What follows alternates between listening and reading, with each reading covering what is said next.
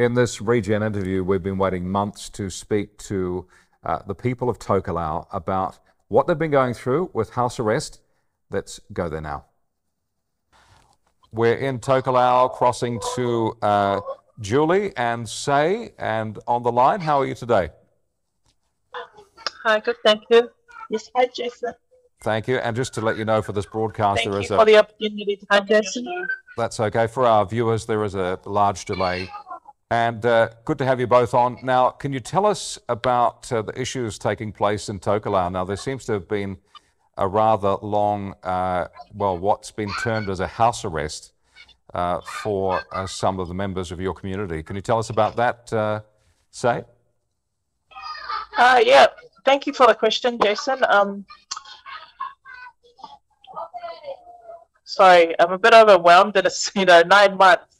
Well, as you may have known, there's about 17 of us individuals that have been subjected to this house arrest. Initially, there was about 7 of us, but circumstances have changed, and so yeah, our children have recently joined us. Julie's actually in December. A couple of her kids joined her, and just as of last week, her younger ones as well as mine joined us, and so bringing the list to about 17. There's another family on the other atoll.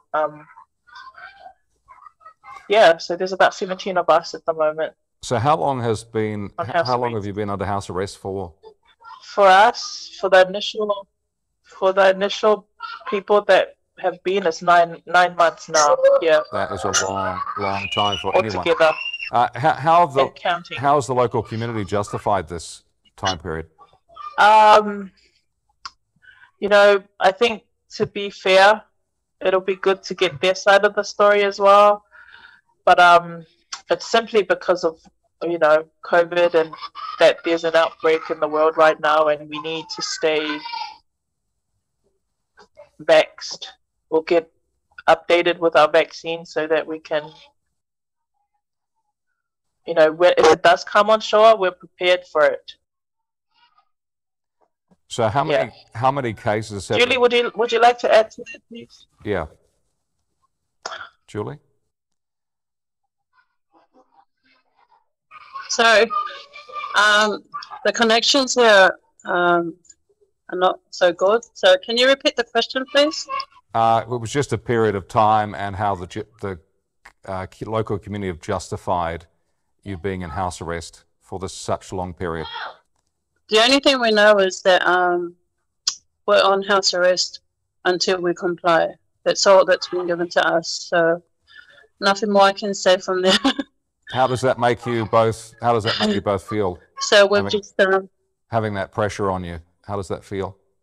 On all levels, no, it's not good. Mentally, physically, and spiritually, it's really draining, and it's affecting both all our families and our kids. We're just praying for a breakthrough. Yeah. The people of this nation, especially the leaders, they will start. They will change their minds. Yeah?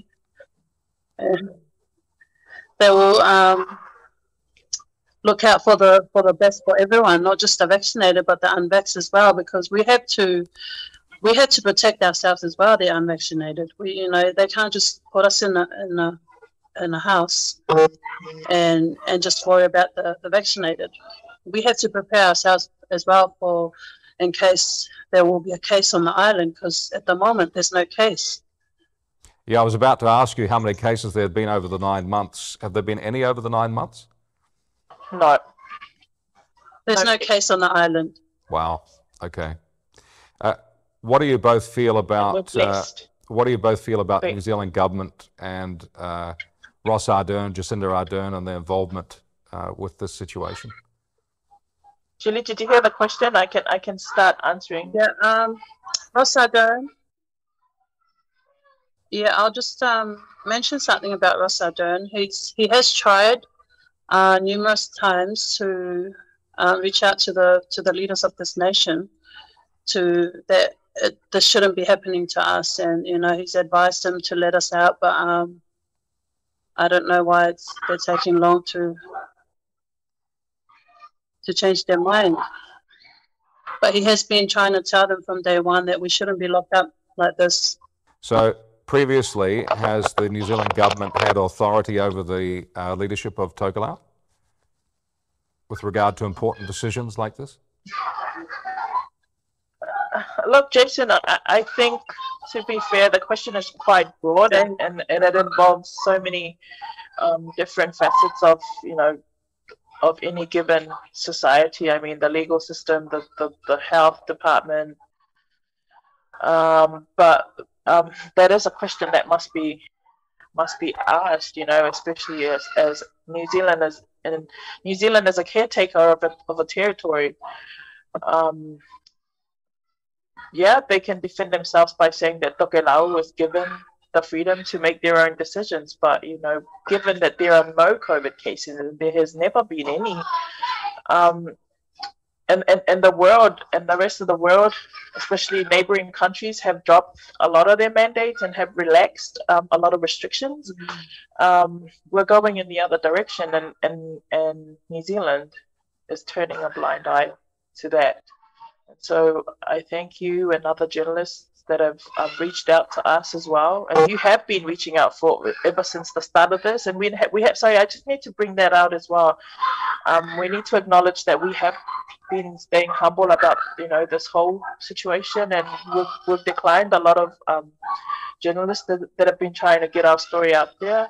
But because now that our children our children are involved, that's why we need to start speaking out now, because as a mother, as a parent, I have a responsibility to my children. I will not subject them to something that I did not want to put into my body as well.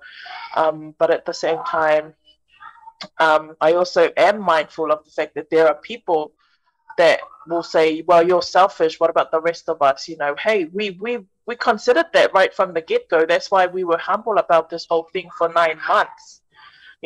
But given the world has dropped a lot of mandates, like I said, and I will repeat again, it just doesn't make any sense for us to be heading the other way when everybody else is moving forward and having to accept to live with COVID.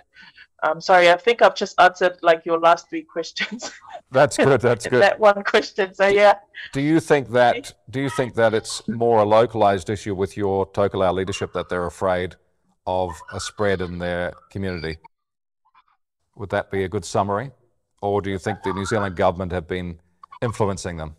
We can make all sorts of stipulations from this whole thing, but as I mentioned to the other journalist, I personally reckon that this is colonialism still seeping through our communities without us really recognizing it. Because of our humble culture and the humble people that we are, I do recognize New Zealand as using us to that effect to carry out their political interests or agenda, however you want to term it. Yeah, okay. Well, I appreciate both of your time today, and I wish you all the very best. We're thinking of you, and we will continue to cover this. And thanks, both of you, for your time today. Thank you, Jason. Thank you, Jason. Thank you very much for reaching out.